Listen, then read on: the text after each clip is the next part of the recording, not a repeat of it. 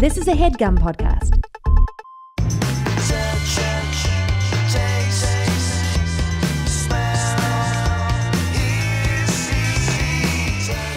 I'm offering you either seat. You can sit on the couch or the... What do you prefer? What do you prefer? I don't care, and I've only done one of these, so I can't... the couch was nice, but I haven't sat in the chair, but it's up to you. When I offered John Hodgman, yesterday, he said he enjoys a swivel chair, so we took the swivel chair. If it's good enough for Hodge. All right. It's good enough for me.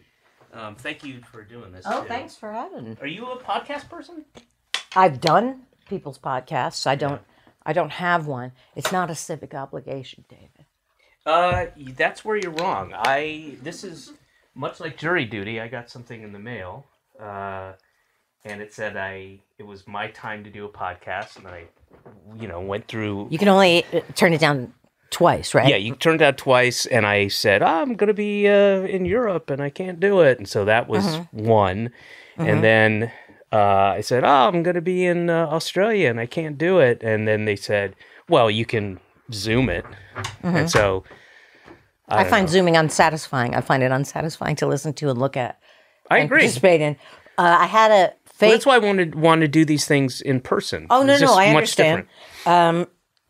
I had a fake podcast. Arden Mirren and I pretended we had a podcast called "Pardon My Tangent."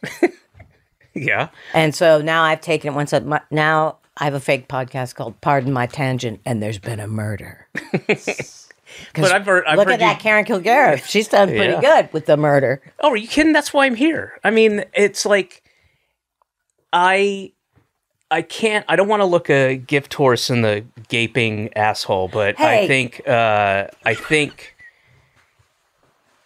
I mean, this is what to do now. I will say this. I have come around on podcasts because when I had to do press for the special that I shot, but the tour was canceled due to COVID, and I did I'm From the Future, and I had to go promote that. And back in the day, it was all you do a couple talk shows, and then you do some kind of AOL Live type thing, and then a bunch of phoners and Sirius radio tour. You sit in a chair at the Four Seasons. Yeah, you do all that stuff, and most of those went away, and it was podcasts for the first time. I went out and I did a bunch of podcasts, and I really, really enjoyed it. And I thought it was whether it was somebody I knew or somebody like yourself that I've known for decades, or just somebody, they're like, oh, this is a pretty popular podcast with, 18 to 32-year-old Persians. And they're like, oh, great. All right. And I don't know if Persian, you're allowed to say Persian anymore. Why? What happened? I don't know. I just read somewhere that Patricia Arquette was uncomfortable saying that in True Romance. Is it true? I didn't know that. I don't know. What's the preferred? I don't know. I could be wrong about that, or maybe she was just uncomfortable saying that. I don't know. Maybe she has a speech impediment, and that's a word that. No, she said it. She did manage to say it in the film, vowels. And it sounded fine. I don't know. Well, I apologize if anybody took offense to that. Canceled. This has already been canceled, but I find that I do enjoy some podcasts, and also. You tend to be a guest on podcasts so much, it's like having a podcast. But I feel there's many, many podcasts. If I had something very interesting to bring to the table, I might rethink that, but I don't. And I don't want to create content for the sake of creating content. And I also feel the more you put yourself out there, the more you give people a reason to dislike you. The phrase, you're your own worst critic. It's not true, David, as it happens. Right. I've said that a million times. And I just feel like... So who's your worst critic? Oh, there's many of them. There's there are a couple holdovers from the Iraq kerfuffle who are still at it. But they're still at it. Still at it. But their blood pressure hasn't well, made you them would think succumb. they've aged with me. You'd think they and they were older than me then. So right. but they're still at it. Just but, every morning they're waking up going, God damn, Janeane Garofalo. It's like saying Susquehanna Hat Company. Every day, Susquehanna Hat Company. Slowly I turn. But I also, some podcasts, though, there has been times intermittently where I don't understand what we're doing here. You know what I mean? Like there seems to be no there seems to be, and then it goes on and on and on. And I don't even know what could be edited together. And then there's times when it's done live, which is a very long process. That's a lot to ask of people, especially if there's too many guests on, sometimes live. You mean like a show, like at the town hall? There was an existing podcast and then it's done live at, say, Moon Tower Festival, what have you. And too many guests all trying to talk over each other or anything like that. And sometimes they're very interesting. I'm not a naysayer about podcasts in general, but I do think, like anything, it's case by case. But people love them. Yes, they do. And I watched the Smart List Netflix series, and I had not listened to it before, but I knew I would like to see those guys do that. And it was just as they themselves are just as enjoyable, and you also they're being authentic. You see their relationship, and I've always been a huge Will Arnett, Jason Bateman fan, and of course Sean Hayes. I like him very much too, and I don't. Isn't it something that Sean is always the afterthought? I don't. No. What I was going to say is I don't know him personally. I like him. I've met him a couple times. He's awesome. He's very cool. I've had dinner with those guys a bunch, and but it's always Jason and Will. He wasn't an afterthought. Ampersand. Wasn't an afterthought in any way. It's just Jason and Will I have been lucky enough to have met. Right. And I did actually, Sean Hayes, and he would probably never remember this, many years ago, we did a sketch on a short-lived Penn and Teller show together, and I accidentally shot him in the eye with an air gun. Jeez. And really? Oh, man. Yeah. Well, they had a thing, and they severe. said, just pull the trigger. And I guess the puff of air hit his eye very hard. Ouch. And this is pre-rust. Yes. And listen, I don't want to drag. I feel a lot of compassion for everybody involved, but I do feel that Alec Baldwin is really being raked over the coals and seems sued like it. Unnecessarily. And the New York Post, as usual, delights in every second of it. And I do feel that it must have taken a huge toll on everybody involved's life, but I do feel he is not ultimately the one responsible for whatever happened. Absolutely. And it's odd that I have sympathy and for him, and he's a person I never did have any. I actually always have liked him a great deal too. He's always been very, very nice to me, and it's not one of the things like, well, he's nice to me. But I've seen him when he hosted SNL when I was on it. That was one of the greatest times I ever had doing anything. He couldn't have been funnier, couldn't have been better at it, and just a joy. And then I did a movie with him called Thick as Thieves, and again, incredibly nice to me and funny and fun. Well, that's great. I've heard the opposite from people who've worked with him. Well, that's one of those things where we all could probably. Find people who will say that about us.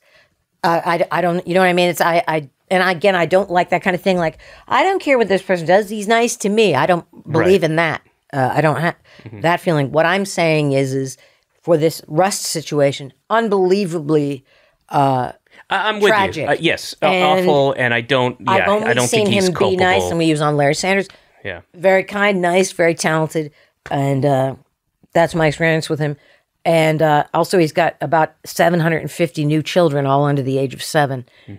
His wife seems very fertile. Yeah, so they're Orthodox Jews, so apparently, something, or like the Duggars, in that you just another religious extremist, any kind of religious extremist. Populate, exactly. Be fruitful and multiply. Wombs be damned. Quality of life issues be damned.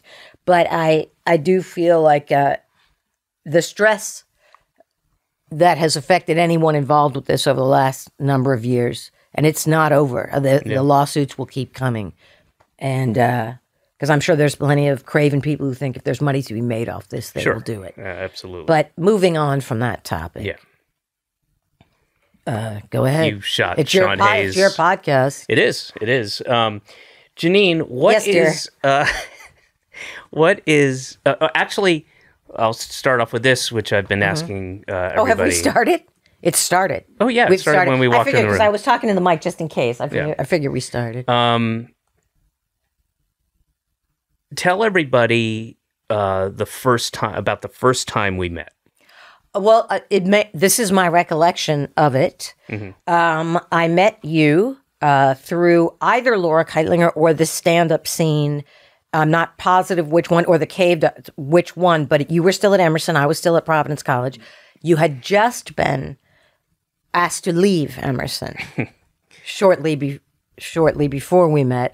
I thought it's because you were trying to steal a mailbox, but you told me fairly recently that's not what it was about. No, well, you're conflating a couple things. It wasn't a mailbox; it was a USA Today newspaper machine, which we actually got very close to, like a block away from the dorm. Then the cops came, and then we left it there because it's heavy as shit, man. Those things are heavy, and then they left, and we waited half an hour and just went back and got it and finished the walk up. Because it was essential to have that in your home. You really you're going to use it for like shelving or storage space, or well, I wanted to save the money that each issue of the paper cost. But if it's in your apartment, you're not getting new issues. You would only have the issues that are... I found that out later. I thought they would just figure it out on the route. I feel you would know that. You were drunk, I presume. Oh, for the entire 80s. Right.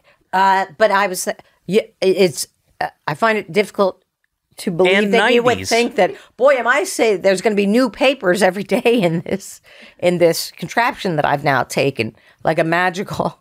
And I'll save so much money. They would say, "Oh, the newspaper box, where did it go?" And then they would consult the tracker, and then they go, "Oh, it's at it's at David's place. It's at 385 I'll just deliver Beacon all Street." The papers there. Yeah. Okay. Not all the papers, but the papers for the machine would go in there, right. And then when the guy left Mr. or woman, Cross, whoever it is, Mr. Cross, I'm here for the papers. Wake up! You sleep so late. All you guys are sleeping so late because I don't get it with the college kids anymore. Listen, in my day, you didn't sleep you past get up 7. At 5 a.m., you'd make an egg sandwich, you'd eat a brick of cheese, and you'd go to work and you wouldn't complain. Your donkey. That's still the same. You get your donkey from the Dunkin' Donuts. Oh, yes, because we were in Boston. Boston, yes. You get your donkey. Yeah, I think it was through Laura. Laura Keitlinger. And then... one of the greats, and then of course just the continuing in the scene, right? That you helped put an philosophy to, and I did. That's giving me too much credit. It's that's very kind when people say that, but it's bullshit. I didn't. Janine, you David? did. You continued to do it when you went to LA. No, you're not getting an award. You're not getting us. No, I'm not. I'm just saying that. But it's true. Stop. It's true. It is absolutely true. And if enough of us, meaning all of us, there's nothing more powerful than a fixed idea. People, and even please. If it's a fixed idea is what you're demonstrating. You're demonstrating a fixed idea that you didn't have anything. How dare you accuse me of having a fixed idea after I have just said that you have a fixed idea? Anyway, but there's another thing that I'm not quite sure of. Like when you came to Los Angeles for the Ben Stiller show. Now, I think we had started, and did I tell Judd about you? Yeah. Then Judd read a sample? Yes, I had. I was hanging out with you. I'd come out to LA. You had moved out there. I think you were. Were you doing something with Dennis Miller or something at that point? Or I did. I did stand up on his show. I might have done a failed pilot with him or something. I don't recall. But Jimmy Miller, his brother, was helping me. I think that maybe that's what I'm thinking of. You had just been to LA and things were going really well for you. And I came out to, crash at your place and just, hang out.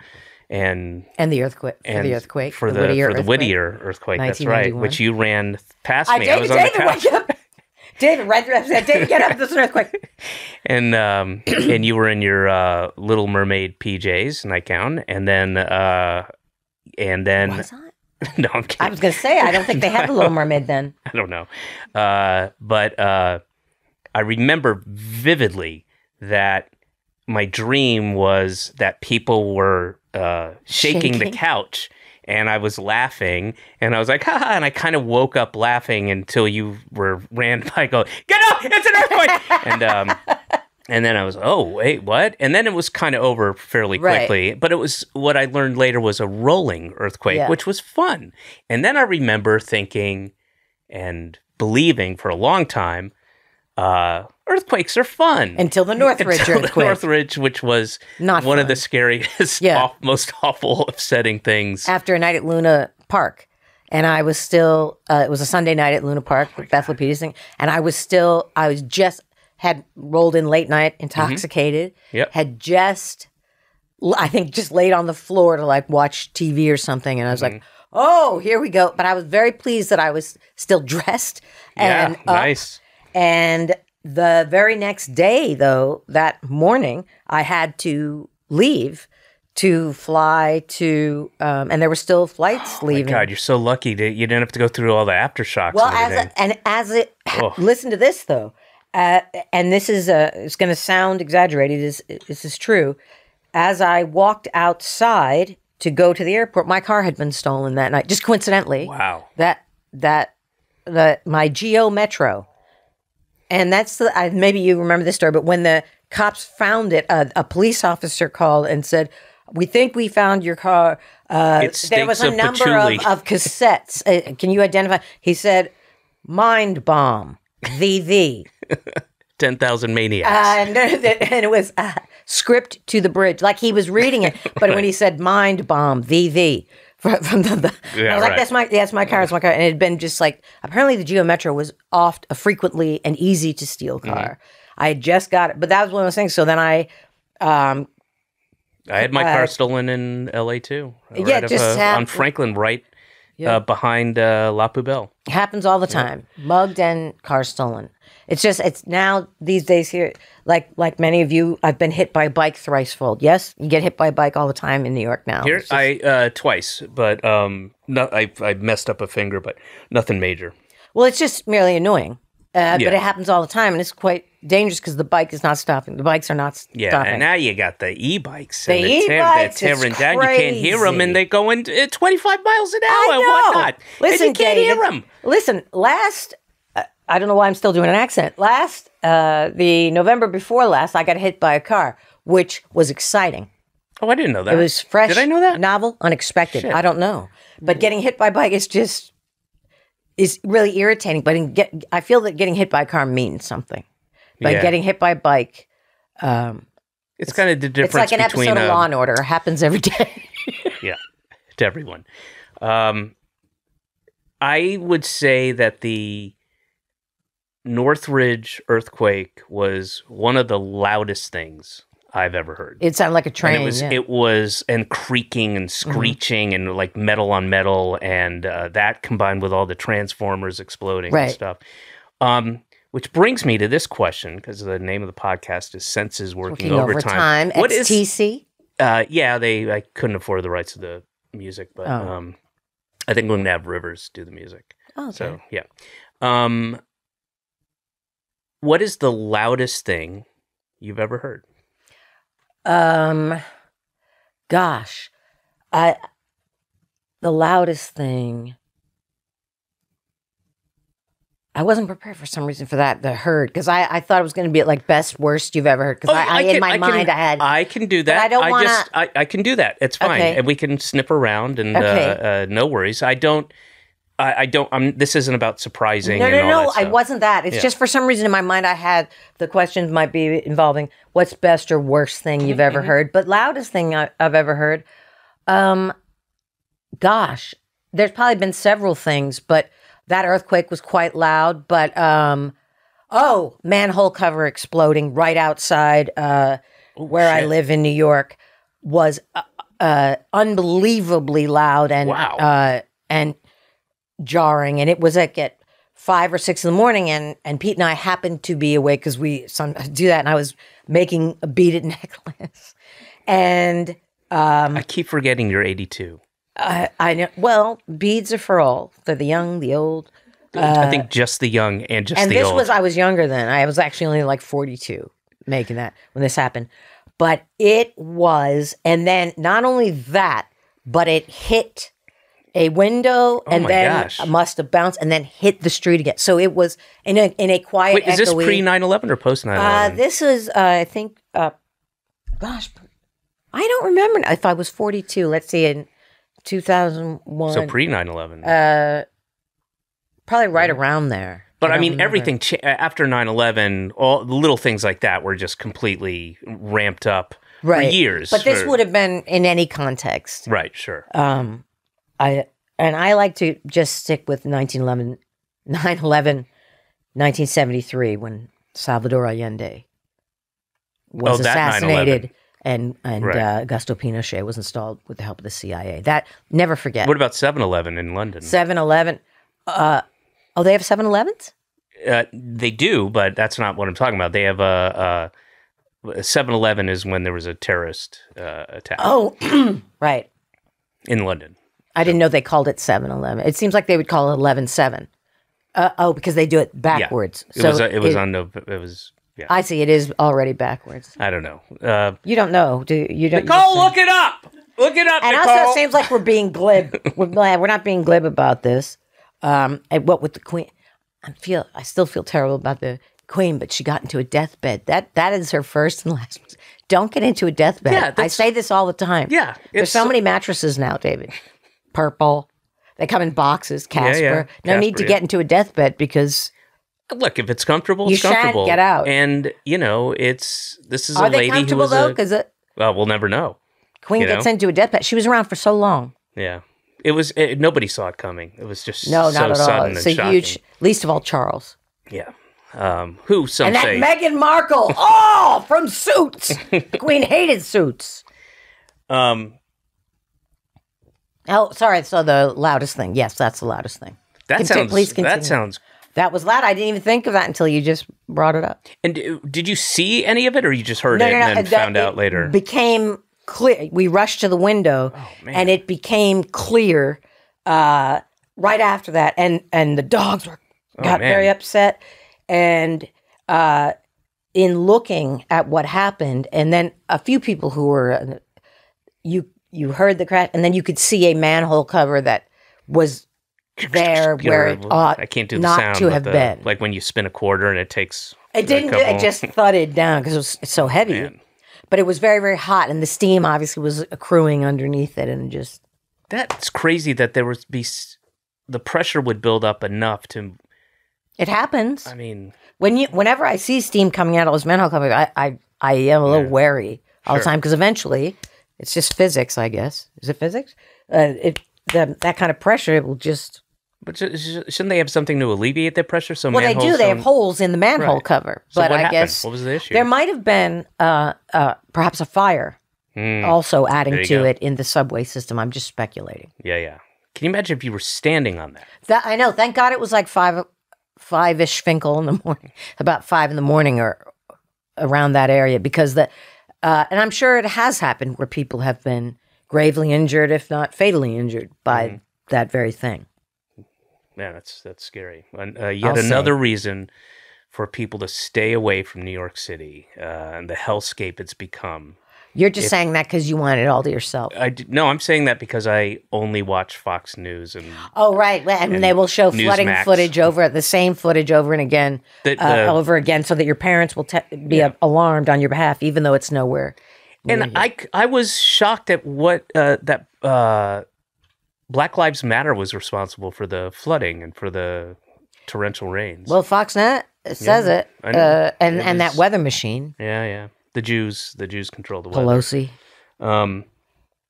Okay, so you were prepared to answer this. So what is the best thing you've ever heard? Okay, well, the answer to that, am I allowed to elaborate as to why? Of course. Okay, it has to do with 2 different pieces of music. Okay. And why. The first one is when I arrived at Providence College, unfortunately, a day early for orientation, because I lived far from Providence College, and most of the kids who went to Providence College lived near, so they were going to arrive day of orientation. So and you had come from Houston, Texas, yeah, and Tejas, unfortunately. And so my dad and brother dropped me off, and then they left, and my stuff had not arrived, UPS, but I was in the dorm. There was a handful of other kids, but basically, and I already sensed I've made a big mistake coming to Providence College, which I did. It was not right. Had you scouted it or anything No, beforehand? it was the only college that accepted me. That's why so I had to go. And I slept on a bunk with no sheets, and none of this is a hardship. That's fine. But it's that kind of sense of ennui you have, that feeling of, I feel kind of lonely. I feel a little scared. I don't know what's coming. And it's a big deal. You are now an adult. You're out of home. Right. And that you're alone. There's things to be pleased about with that too. Sure. I'm not sentimental about my dad and brother leaving. I was looking forward to. No, I totally get it. I think everybody can relate to that feeling of like it's a new chapter. It's exciting. It's a little daunting, and it's all those things. But luckily, I did have that I was, because in those days you could carry quite a bit. I had in the suitcase on the plane and in that like a radio thing, you could a clock radio that I could plug in. I know what a radio is. And well, for younger viewers, I was going to say listeners, I found WBRU, Brown University's station, and the first song that came on was "Numbers with Wings" by the Bongos, and it's what's considered back then college radio. Then was indie music and then alternative music, but left of the dial. Yeah. And it just, if you're open to it, if you have taste, I'd like to think you hear music that's different than what the mainstream that when you're growing up in the suburbs, whatever you tend to, back in those days of terrestrial radio, you are told. Now that it started to change a little bit with MTV, because they didn't have a lot of content, so they had a lot of left of center videos back then. And I started hearing and seeing like, I like this, whatever this different thing is, I like it.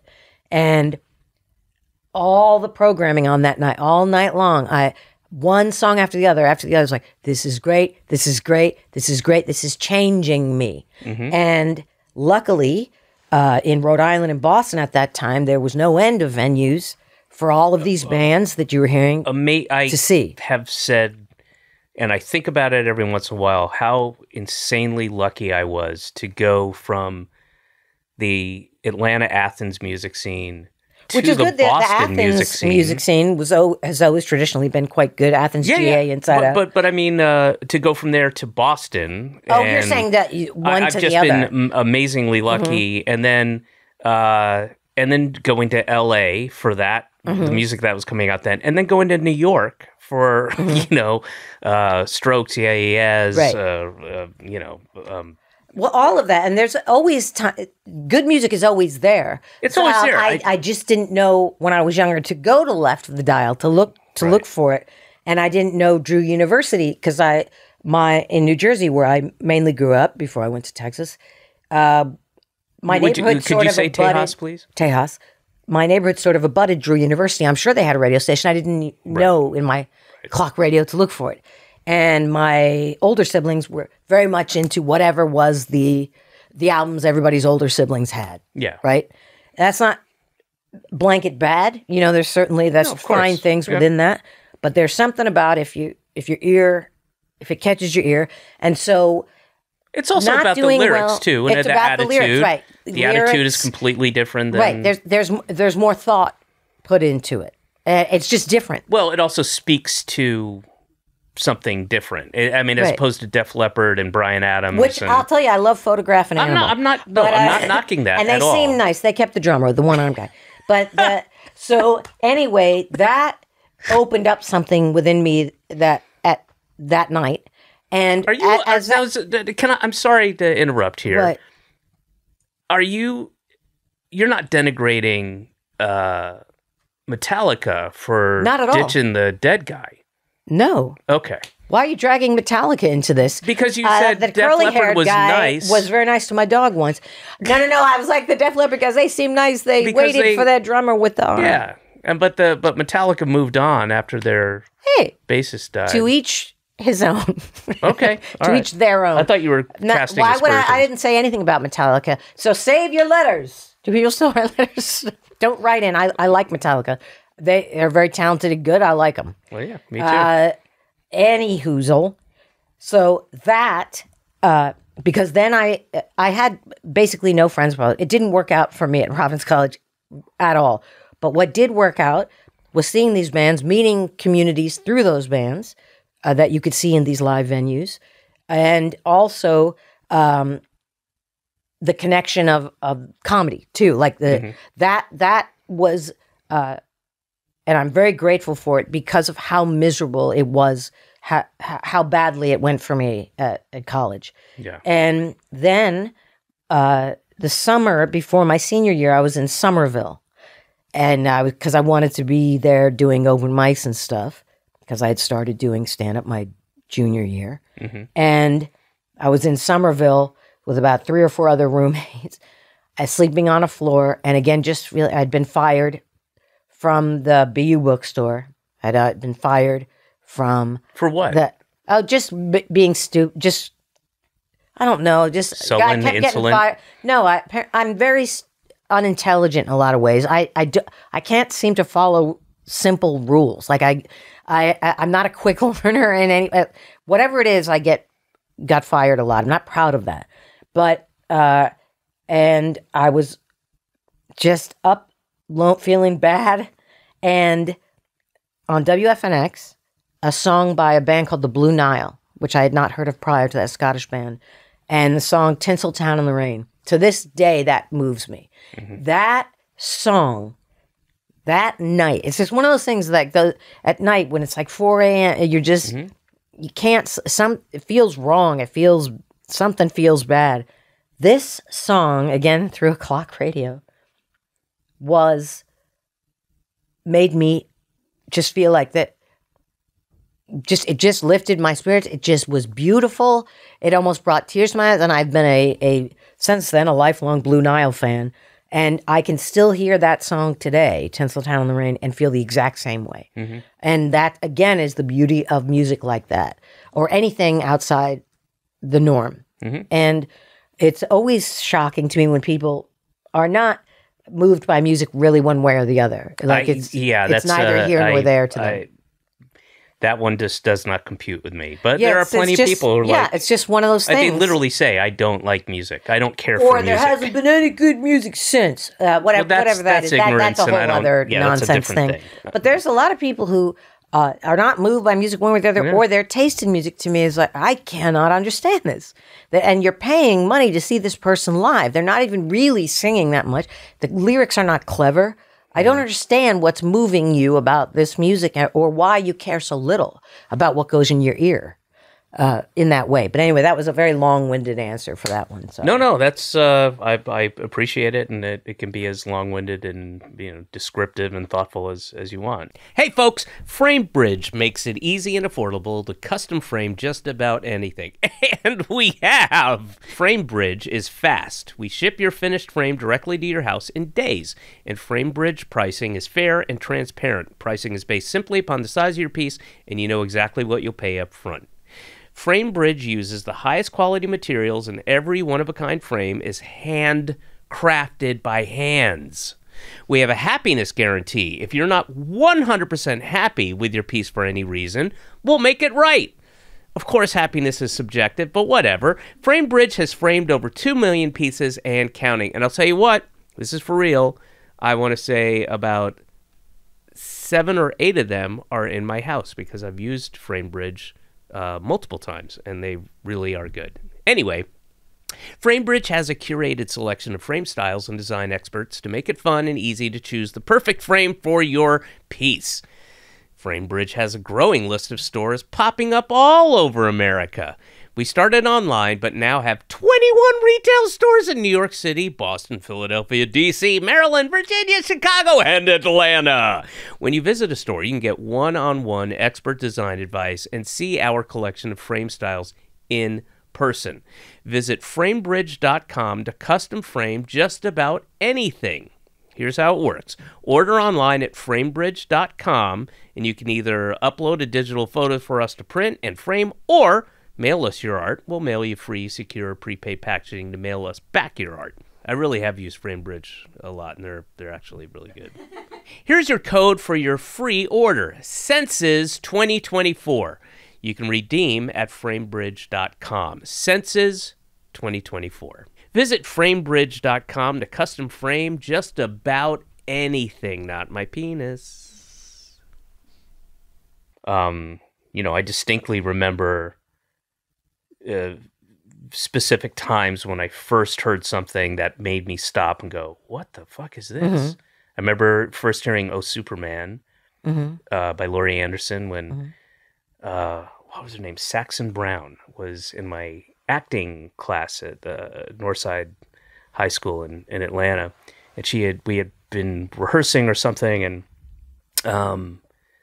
and she drove me home, and we were like in in front of my apartment building, and it was on, again, it was I think WRAS, Georgia State Radio, College Radio, where I, that and Georgia Tech, WREK, I got all my music, cool music stuff from, and I was like, and she wasn't really listening. I was like, stop, don't turn off the car, hang on, and I. It's a long song, but I was like, what the fuck? I have to know who this is. I have to know what this is. And then ultimately, later, I saw her in live in Atlanta at the Peachtree Playhouse, and I would put it as one of the 5 things that changed my life, that sent it into a different direction, opening the ideas of what can and can't be done on stage and what a performance is, and just amazing. I'll never forget it. And I had severe allergies, and it was in the summer, and I was at the top of the Peachtree Playhouse. I don't even know if it's there anymore, but it was an old theater, turn of the century, and no air conditioning or anything. This is in Atlanta in the summer. And I was just like dripping, I was like this the whole time, and I really wanted to leave, but I couldn't. It was so, mesmerizing and brilliant. So you were in the theater. It was hot. You had allergies. No, that's it. That's all. Just that it was an amazing. I was so miserable physically, but it changed that. The sounds and what she was doing was I'd never seen anything. Not even that I hadn't seen anything. I just had. It didn't occur to me that you could do, like, she had this one thing. So those little, they're kind of like Mylar strips, and they'll be like on a balloon or a greeting card, and if you rub your thumb over them, it's like, hi, how are you, whatever. It's like I don't know what you call it, but it's like a little thing where they capture audio, and if you kind of rub it. So she had a long strip on the ground and a door frame by itself, just on there, and she had something on the bottom of the door so that when she opened and closed the door, it was like this whole like 3-sentence thing, and that she was using almost like this with the with the DJ. Like the scratching, it's almost like scratching, and this is 1982, I want to say, so. It was I was like, what the that's brilliant. And it was something that, it wasn't like technology. I was like, oh yeah, that's that thing on when you get a greeting card and you open it up and it goes, hi, I love you. And I was like, oh my God, that's brilliant. What a cool thing to do. And there was lots of that in her show. And I want to go back, and I apologize for jumping so far back, but I want to clarify something. It was about because the earthquake sent us off this other direction, but so I had come out to LA to hang out with you and just to see LA and get a feel for the comedy scene and all that, and just also to hang out and visit my friend, and you and me and Ben Stiller went to the Snake Pit, which was the only... I had such an attitude about LA. I was like, fuck this place. I hate it. And the Snake Pit was it was on Melrose, and was the only bar that was not a douche bar, right? Which was not true. Because there are bars that are not. That you could walk to. Oh, that you could walk to, for sure. Unless you want to walk to the Coach and Horses, which you could. I don't think we knew about the Coach and Horses. And I used to ride my bike to the Formosa with Miss Pam Siegel, now Pamela Adlon, because of drunk driving issues. So drunk ride our bike. Drunk bikes. But I didn't love the Snake Pit, but it was literally one block from where I was staying. Yes, I should clarify that as far as walking, it was the only, because Melrose was chock full of bars and clubby things, and it was the only one that felt like a real bar. And that was very much my, annoying East Coast attitude. So I hung out with you and Ben. And then, and we had a good time and had some drinks and stuff. And then,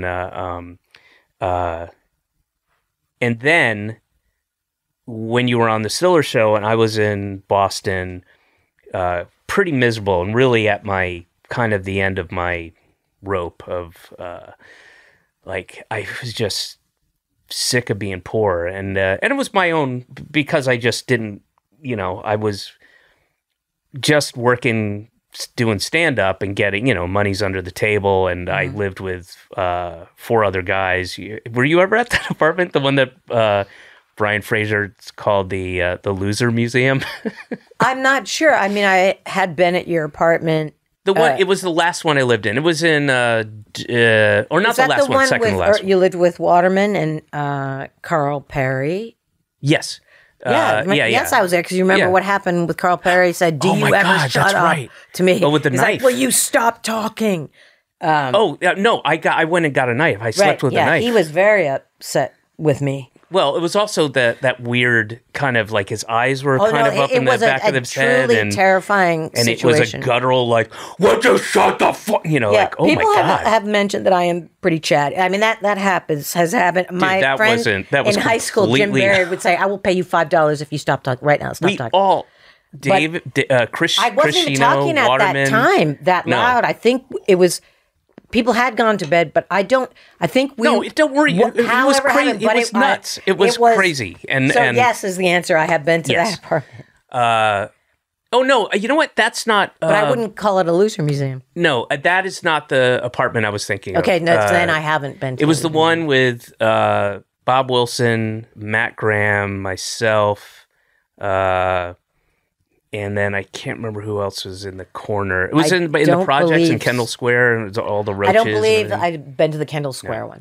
So my point is, I was at the end of your tether. Yes, and then you said there's an opportunity for to staff as a writer on the Ben Stiller show, and I was also very, and I regret this, and I'm embarrassed by it.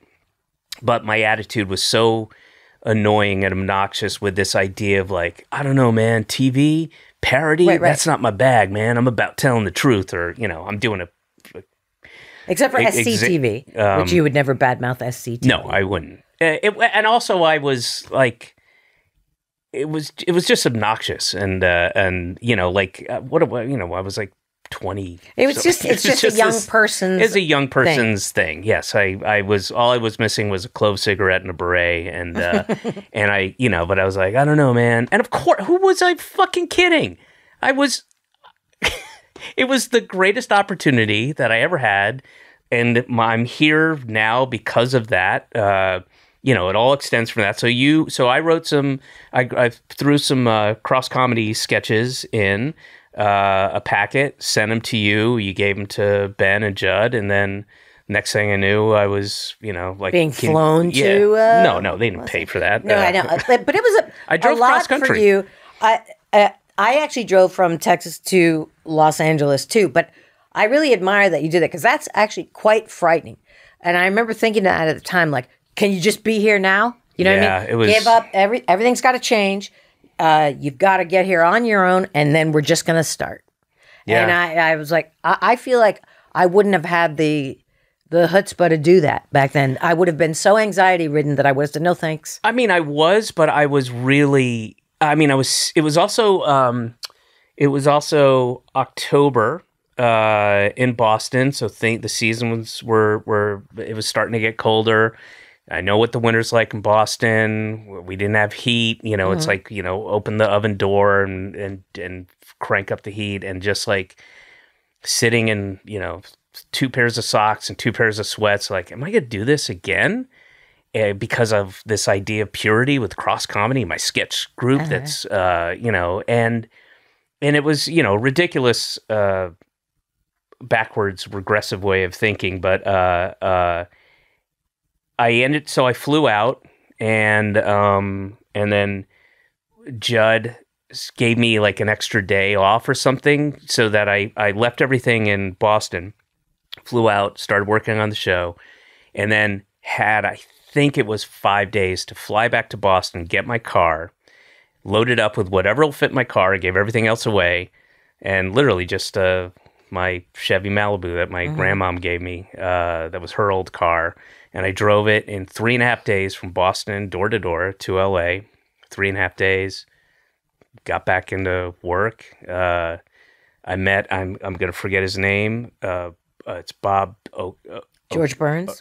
No, it was Bob Okendorf. Oh, okay. Because George Burns' office was below the offices, if you may recall, and he would go there every day still. Do you remember Rip Taylor being on the show? And I do. Of course, I do.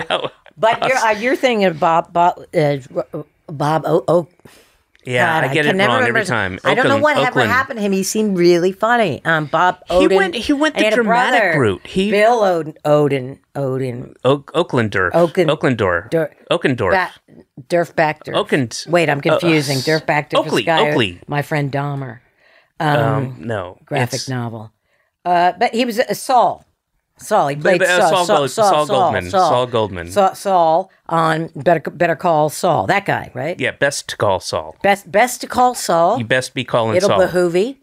And yeah, that guy. He was always liked him. Yeah, he's good. He went dramatic. He went, yeah. But I think he was into that purity thing too. Nobody ever heard from him again. Yeah. But Bob Odenkirk, that's his name. No. No. Nicole, look up. Who's the guy that we Bob Odenkirk? We all hung out with. He had so much potential. And I remember it was the kind of thing where, and I still had no money. I still have this kind of, as my mother-in-law calls, poverty mentality, because I grew up really poor and I was poor, but I was poor because of me. I'm not saying any, you know, not when I was a kid, obviously, but later. You know, and I'd go home, I'd have my backpack, and before I'd go home, I'd be stocking up water and the craft services, paper plates. Let me get all my paper plates. Absolutely. Toilet paper. Put it in there. But that's the beauty of having a back. For years, I did that. It is still hard for me to resist at Union Hall in the Bell House.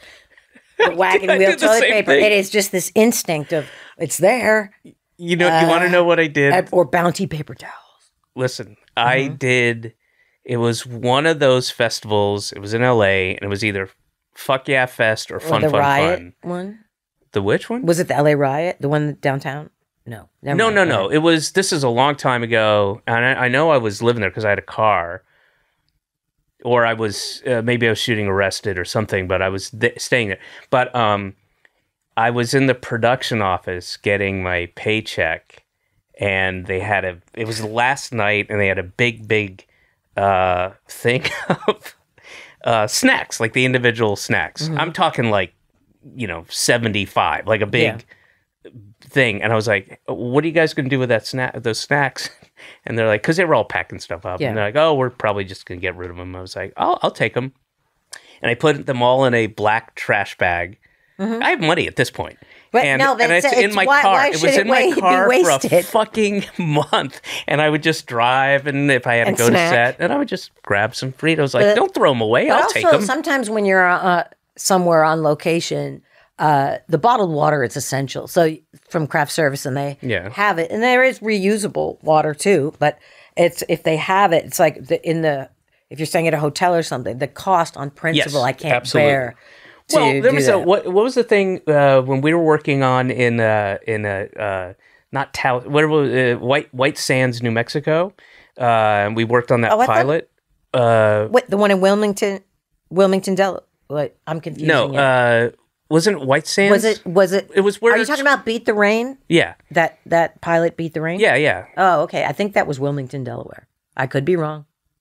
Oh my God! I thought it. Well, that's completely wrong. No, go ahead. You may be right. I often. I mean, wrong. One's a desert and one's I may be confusing two things, but you and I have done more than one pilot together. Yes, that we've has done not plenty of. But this, stuff. so I think.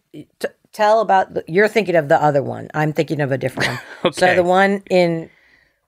The desert. Yeah, it was Beat the Rain. Beat the Rain, right? The one I'm thinking in the desert. Right. Beat the Rain. That what's his face? Who's the disgraced director? Just moved to Israel. Brett Ratner was a producer on it. Yeah, about the husband and wife professional poker players, and then they hook up. They're going to Reno or wherever it is, and they're on their way driving. What I remember is how many names there was for it. There was Beat the Rain ultimately, but there was one. It was called Shot of in Reno. There was one that was called Deal, I think, or Just Deal, something like that. Just deal with it. No, just deal. Just if deal. it had been a sitcom, it would have been Just Deal with it. Right. But I think Dealer's Choice? And then I think it was going to be called River, like that, which has to do with poker, and water. And water, but I think Beat the Rain was an interesting title. I'm glad it's the best of it. one. It's the best of it. And there was a couple directors. One I think was Kinka Usher, who went on. He did Mystery Men, and also he did the Taco Bell commercial.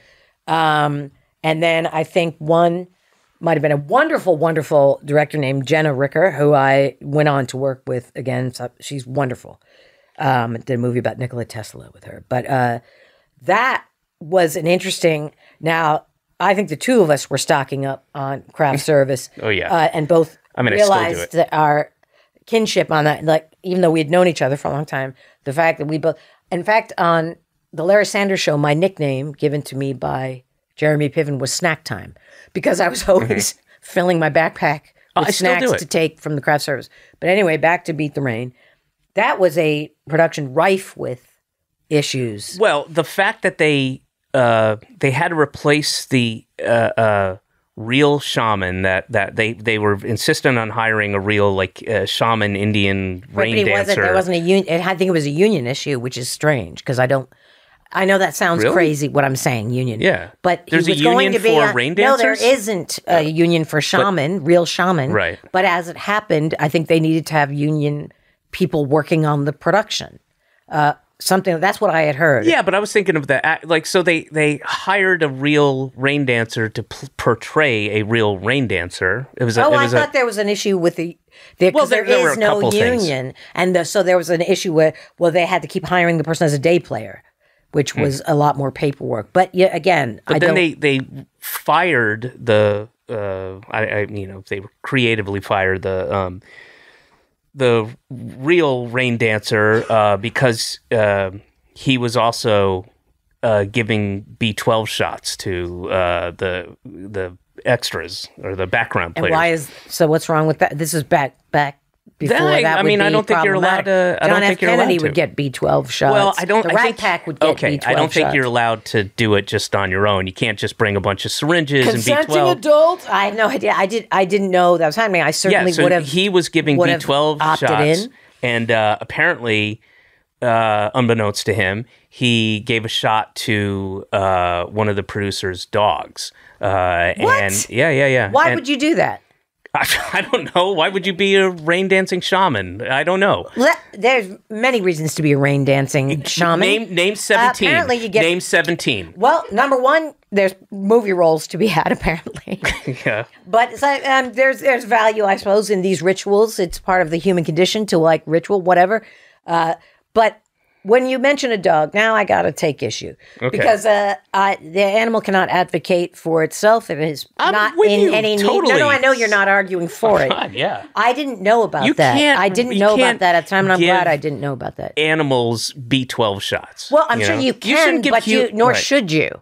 But I don't know why you would. Right. Unless the animal was sluggish. Was it somebody's dog? Was it a working dog on set? It was a just producer. No, it was a producer's but dog. It was just dog, just on the set. It wasn't like a part of the thing. That's I don't like the sound of that. And then they were not allowed to put at the end of the credit roll, no animals were harmed during the filming of Beat the Rain. They shouldn't be. And I'm sure they stick that tag on. Listen, I've worked on many productions over the years where there are animals involved and they're not quote unquote hurt, but they are put to work in a way I don't think they've signed up for. I don't like the way a lot of the handlers who are making a lot of money off their, mainly dogs I've worked with on a number of productions. I don't like it. You know what I mean?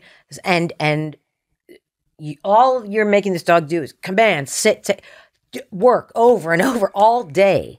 And then there was one where they made the dog poop on command. Janine, what? Dogs. Dogs are feeling sentient creatures that are not, they don't say, I'd like to go to work. It's like a child actor. You know what I mean? But the dog is getting treats. Too many treats.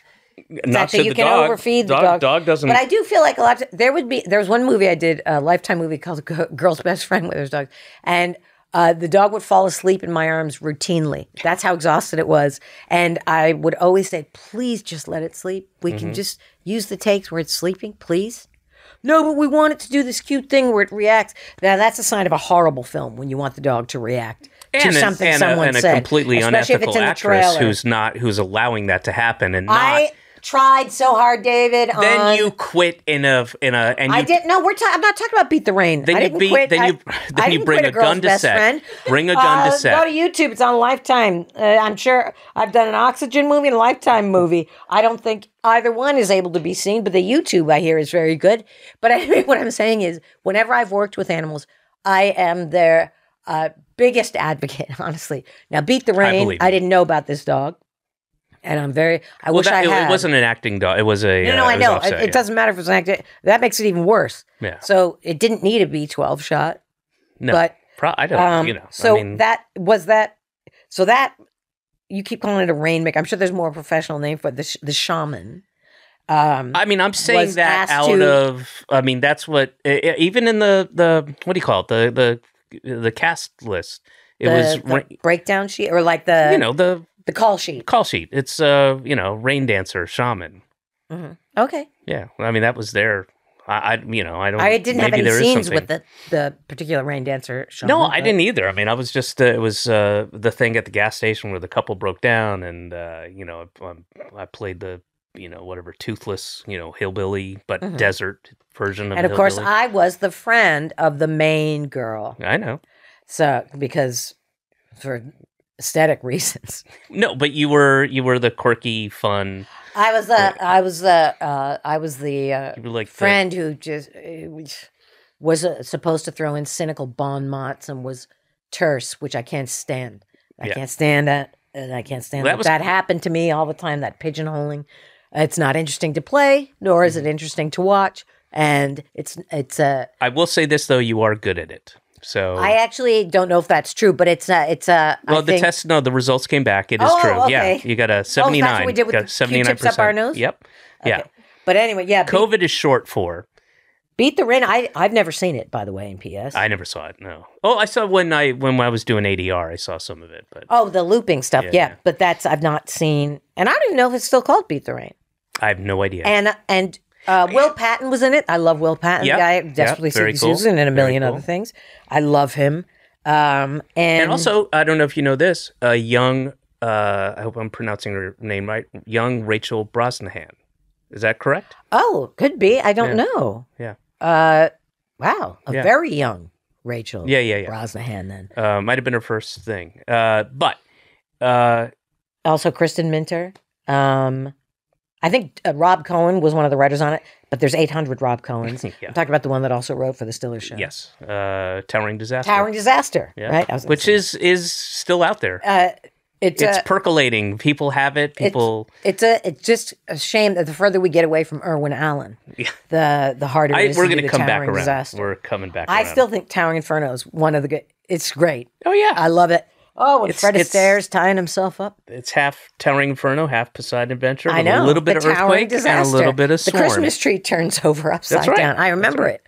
I'm not kidding, though. We are... I believe you. Ben, I don't remember how it came up. This is like back during COVID. Oh, I know what it was. We did a reading on Zoom. We did like a celebrity reading of it for charity.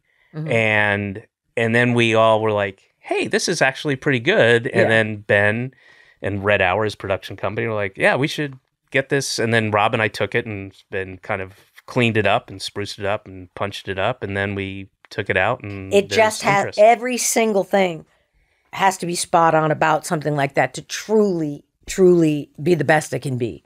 Okay, so we're back to the five senses. We're gonna. I feel like we've been talking forever. We have. That's the point. Oh my gosh! I know. That's the point.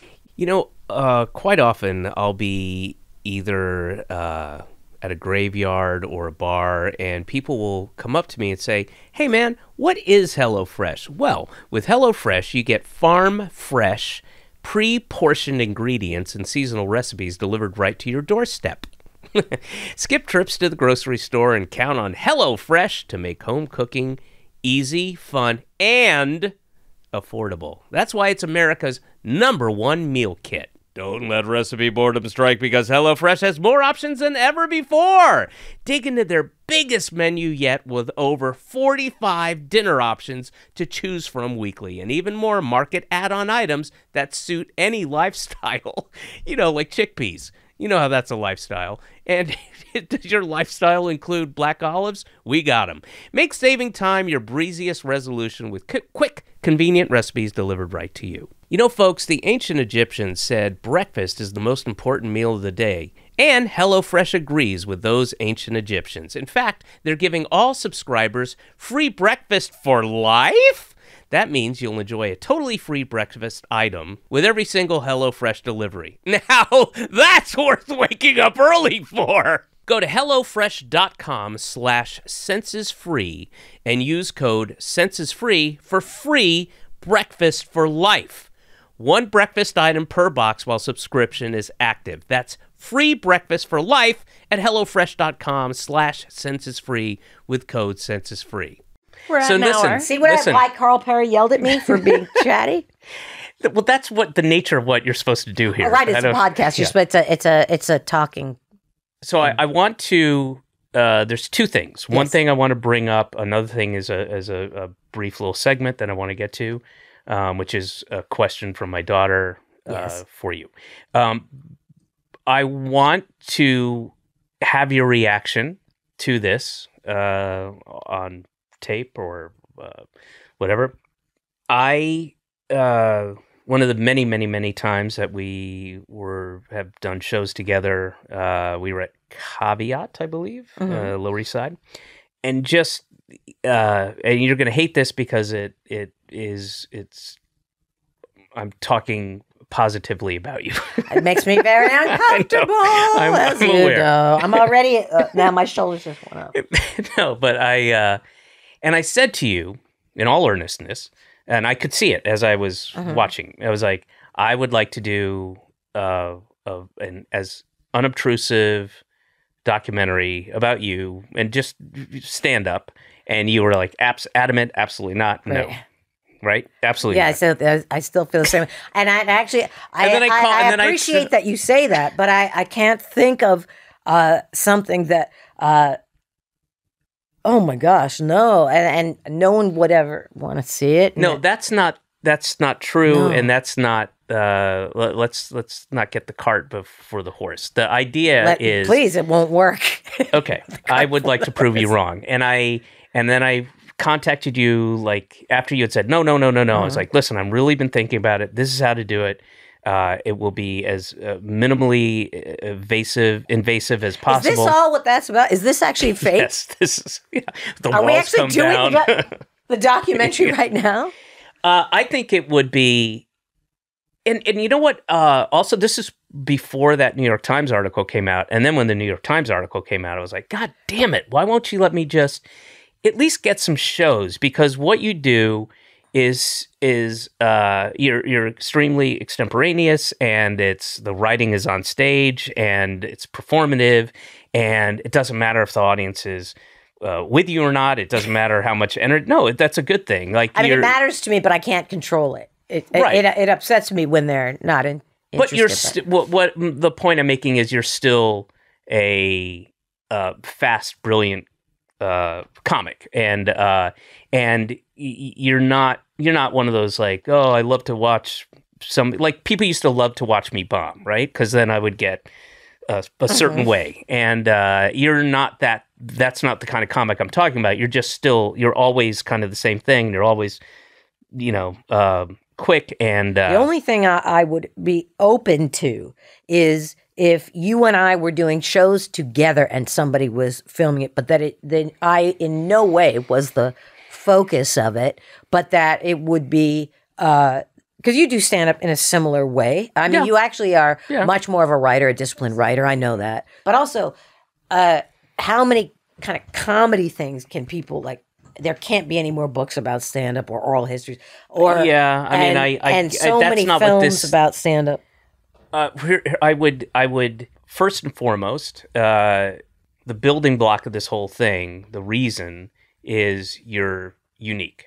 There's nobody quite like you in the stand-up world. There you've influenced people, and there are people, and you could see it, but there's nobody like you. And if you're concerned about the impression it leaves while you're watching it, after you've watched it, you would have to trust obviously you'd have final say and everything, but you would have to trust that, hey, if we just shoot for, 32 hours worth of stuff over a year. But isn't that just like doing a special? Because also... No, it is not. It is not. It's not. The implication would be that I think it's a good idea, which I this would be Janeane. I would sit there. I'm not gonna. You know me. I'm not gonna do a straight ahead thing. It could all be bookended with just you going, I don't want to do this. I'm not. Right, but then nobody would believe. They'd say, but then why are you doing it? You know what I mean? Like then this conversation will be part of it. Right, but it still would, but yet it still exists. And also, I'd never be able to have final say because I would never be able to watch it for editing. Never. I couldn't possibly watch or listen to myself. Well, then you'd have to trust me. Your dear old friend. I would, but the thing is I really feel like I don't want to have a conversation with you after where you say, I guess you were right. You wouldn't. It wasn't that, we didn't have that. It will be heartbreaking to be proved correct. Don't negate something because you think it's going to be bad. Because I'm telling you, I think it will be good.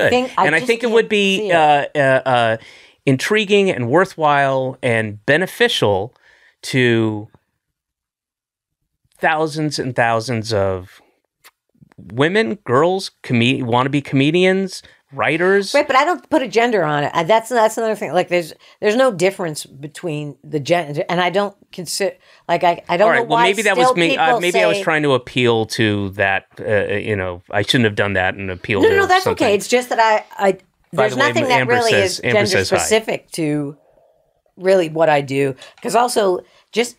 Are you not aware, or are you denying that you're not a hero to some girls and women? There may be certainly every comic has there have been very nice Bonnie McFarlane and Jesse Klein and have mentioned that. Yeah, I'm aware of that, and I'm thrilled. I don't know why it is that they're like that, but and then what did they say? I think part of it. No, I haven't said why. I think part of it for some people back in the 90s was, even though there were a lot of people dressing like you and I did, there wasn't a lot of people dressing like you and I did on Evening at the Improv or on televised comedy segments. I think that actually was a more powerful thing that reached some people was this person looks different than Rita Rudner or even people that were well dressed or had a outfit they wore when they were on a talk show doing stand-up. It was part and parcel of the kind of new. Our delivery was different. Our attitude was different. Our that was expressed somewhat in the clothes. But it wasn't on purpose. It's just sort of the way we were. That's what people liked, and that's what people gravitated towards, and that's why this movement that wasn't ever calculated or. It wasn't like organized, but that's what happened. And people were like, "Oh, do you remember when I was visiting you in Houston, and we both got fired, and we both went from that comedy place? Yeah, because at the Hyatt. No. But we both did get fired from the Hyatt. Yes, I got fired from the Hyatt. As did I. We were both on the same show. We were? Yes. Oh shit! I met that. And you were staying with me in Houston, and we were both at that Hyatt. Yeah, they did not like us. Or you were perhaps doing a guest, whatever it was. I was. No, I did the Hyatt somewhere and got fired. Well, for that. we were both fired on the same night by the same place. Well, that's not what I was. I was thinking of what was the great legendary comedy club in Houston? Oh, the Comedy Workshop. Comedy Workshop. We went there. You brought me as a guest. You're very, and you were ascending, and everybody was like, "Oh, Janine's here," and you're like, "This is my friend David Cross. He's really good. Can we?" Yeah, and I was like, and the owners, the husband and wife, the Menzels, Sharon and I forget his name. They both.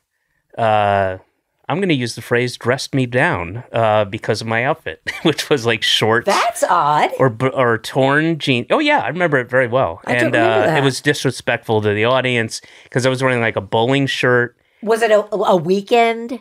I don't remember. Because that's odd because there was a lot of informal dressers at the Comedy Workshop. Was actually pretty good. Oh, I was. I remember. It was hot as balls in Houston, but that they did that. I don't know what in the world. That's crazy because also they could have said that to a number of comedians who worked there and didn't. I'm very sorry that happened. Well, it wasn't. It was more of a disappointment and like a. Because they must have taken it personally of their club. Like somehow it was. Well, that's what it was. The idea was I was being disrespectful to the audience. Club. And also. Menzel, the man, I forget. He was actually in Terms of Endearment. He played the doctor in Terms of Endearment. I can remember him saying to me, and they were very supportive of me, but when there was a acting course offered through them, they were getting some money for it, like when they were offering it. And I remember thinking, should I take this? And he said, I don't know. The way you look and stuff, you're not going to get it. He didn't know it's unkind to say such a thing. He was saving me some time, wasted time. And he's just like, because also this is before empowerment. Do you remember that, Dave? There was no such thing as empowerment. I've heard of it. My wife has T-shirts with that word on it. You were not blessed with curves. You were not plus sized. You were not big, beautiful.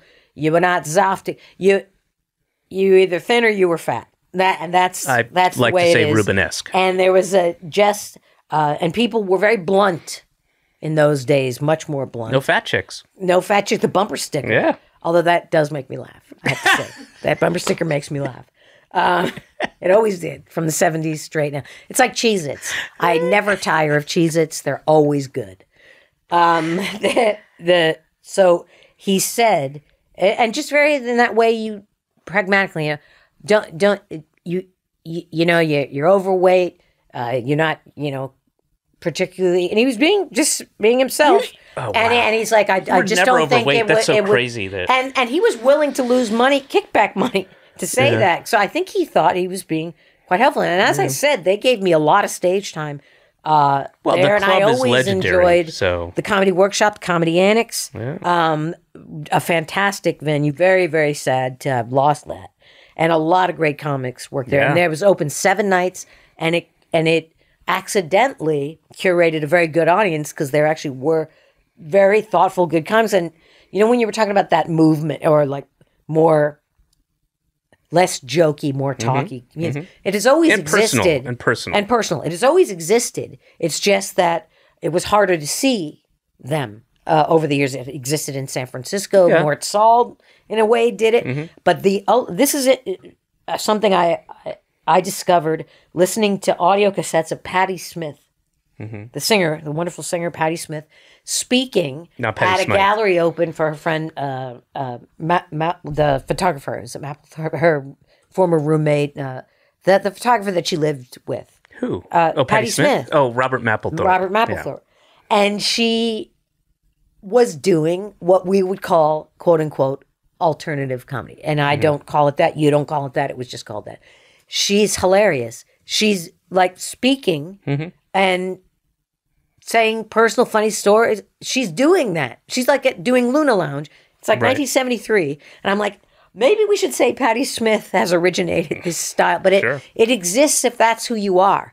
It's always existed. Yes. And I think part of the reason it was, it's as definitive as it became was you got to remember the context that when it was starting, stand-up was at its apex. It was the comedy boom, and it was suddenly, within a year, 2 years tops, everywhere. Right. And it was all over the TV, in ways it was only on The Tonight Show or, the Johnny Marie show. Late night talk shows, and then a handful of other ways. But there were only one late night. Well, I know. There always was local in local town. Boston had one.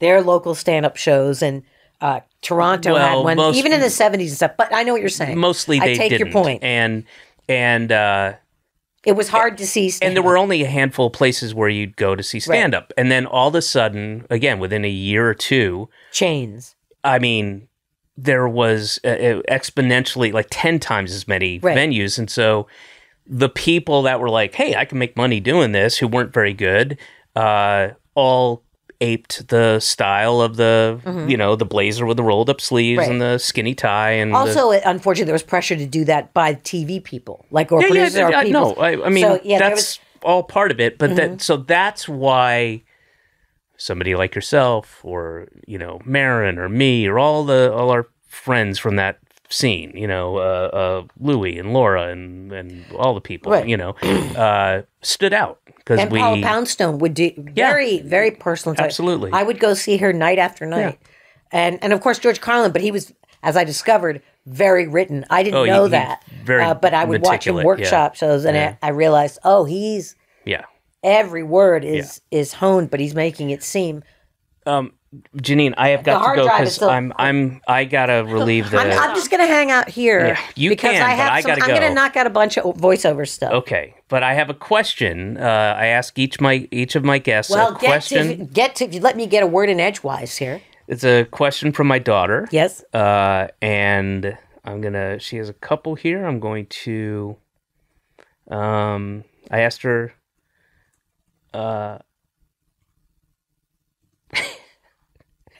So this is a question I'm going to ask you. Does sweat clean pennies? That is actually a good question, insofar as perhaps enzymatically it might. Does she ask that because of experience? Like in her hands, like pennies in her, because pennies are very dirty. Yes, and she knows that, and she certainly knows that a New York City penny is probably one of the dirtiest things on the planet. And but she learned of the concept of a lucky penny. Find a penny, pick it up, and all the day up. Good luck. So she wants to get pennies for good luck. You should pick them up and then sanitize them. I think the question remains: does sweat clean pennies? I would say, in answer, if she's saying, "Will the sweat in my hand when I pick it up from the street clean it?" I would say no. That because there's just bacteria upon bacteria. If you could isolate sweat, maybe because sweat is a way of your pores cleansing themselves. So I understand where she's going, but I would say no. It's a way to cool yourself down, too. But also, she should be on the lookout for what are called wheat pennies. Honestly, I saved them. Yeah. My mother saved them, and I collect them. They stopped making wheat pennies probably in around 1952. Because of celiac disease. That's not true. They just changed the back of it. There's no longer stalks of wheat. They just changed what the penny looks like. Because of celiac disease. It's gluten-free. It's a gluten-free penny. The gluten mishigas wasn't in play. But if she finds wheat pennies, and you still can, and I have some from 1927, that I will get and on any given day, they're still, and I like to imagine the journey that pennies went on, but I've got wheat pennies from like the 1920s, the 30s, the 40s, and then they end around maybe 58's the last time. But the back of the penny will look different, and they're just something to collect. And some of them are worth a great deal of money. Yeah. Janeane Garofalo, thank you so much, my dear old friend. Thank you. It was a pleasure, and this seat is good. John Hodgman was correct. The swivel seat is a great choice for those coming. I'll have to try it someday. Thank you so much. Thank you. All right. That was a Headgum podcast.